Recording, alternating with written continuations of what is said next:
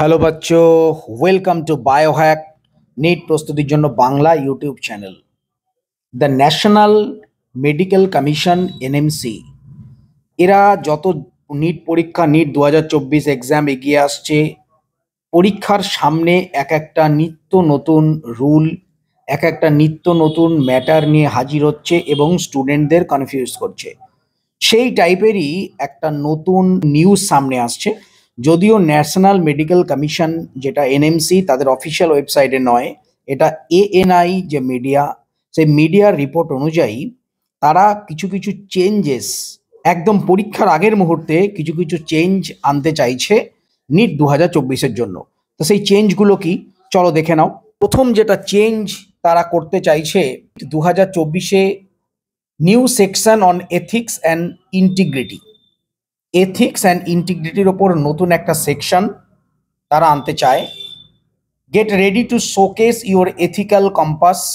NEET 2024 introduce a new section on ethics, integrity and aptitude in medical practice. This section will assess your understanding of professional conduct, communication skills and ethical considerations in medicine. Brush up on medical ethics and prepare to demonstrate your suitable for noble profession.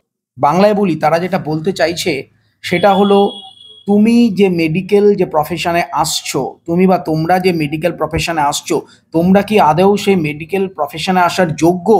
তোমাদের মধ্যে সেই ethical মানসিকতা, তোমাদের মধ্যে সেই communication skill এইগুলো আছে কি না, এইগুলো তারা কিন্তু টেস্ট করতে চাইছে এবং সেই জন্য তারা একটা নতুন সেকশন আনতে চায় নিট 2024-এর মধ্যে।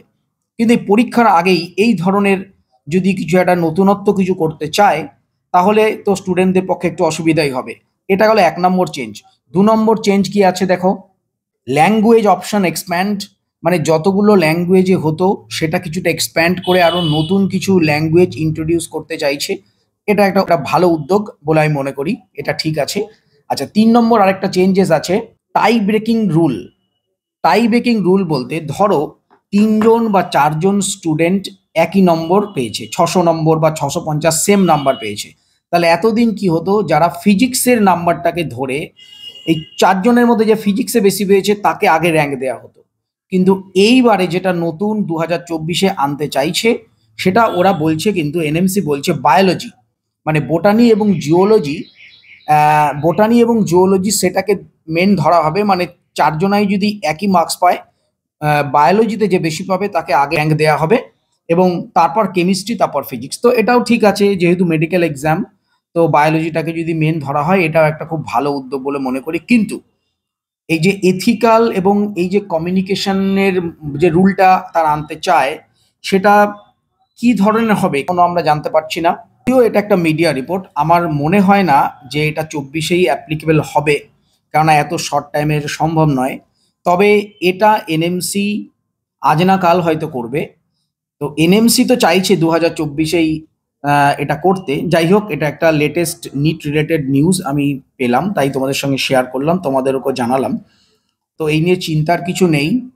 যদি নতুন কিছু ইন্ট্রোডিউস হয়ও, সেটা কিন্তু প্রত্যেকের হবে, পার্সোনালি কারো নিজের হবে না, প্রত্যেকেরই হবে। যদিও এই ধরনের কোনো ঘটনা তো উচিতই নয়, কিন্তু যদিও ইনকেস হয়ও, সেক্ষেত্রে স্যাম্পেল কোশ্চেন প্যাটার্ন কিরম হবে সবই এনএমসি নিশ্চয়ই আমাদেরকে জানাবে।